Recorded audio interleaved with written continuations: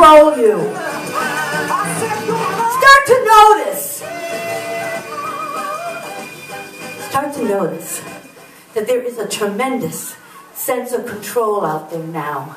Oh, girl. Not just in the world, but it has creeped in to the queer world. Yes. And I hate to say this, because I know it's going to be difficult for some of you to understand, but someone is always queer.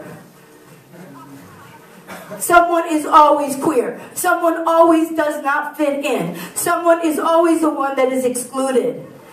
And as soon as people silence people who tell their personal truth,